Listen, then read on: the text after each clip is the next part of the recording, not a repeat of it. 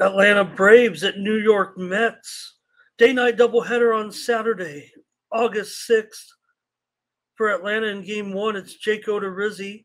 First start with Atlanta since coming over from Houston. He's made 12 starts with the Astros, a 3.75 ERA and a 1.15 whip, striking out 18.8% of the batters and allowing 7 walks per 100 batters. He's allowing ground balls at a 31% rate and allows just 0.75 home runs per 9 innings.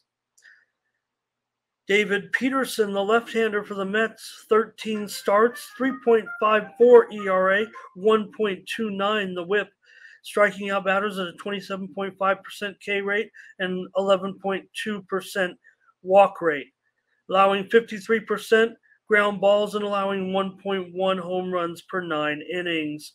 The Mets are absolutely mashing right now with a 308 batting average over the last 10 games. Atlanta has gone 7-0-1 on the road to the over in their last 8 games and have a bullpen ERA of 4.78 over the last 10 games. The Mets have gone over in 28 of their last 49 home games, go over the 9 runs in Game 1. In Game 2, it's Max Fried for the Braves, 21 starts, a 2.58 ERA, 1.07 the whip. He struck out 23% and allowed 4.5% bases on balls. He's getting ground balls at 50% and allowing just 0.4 home runs per 9 innings. Max Scherzer for the Mets, 14 games started, 2.13 ERA, 0.92 whip, striking out 31% of the batters he faces and allowing just 5% on walks.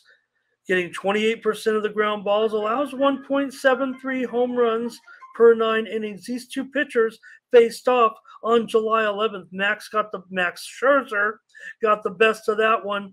7 innings pitched, 3 hits, no walks, and 9 Ks. Mets won at 4-1. In that one, Fried had 5 innings pitched, 5 hits, 2 runs, 5 walks, and 5 strikeouts. Take the Mets minus $1.30 in Game 2.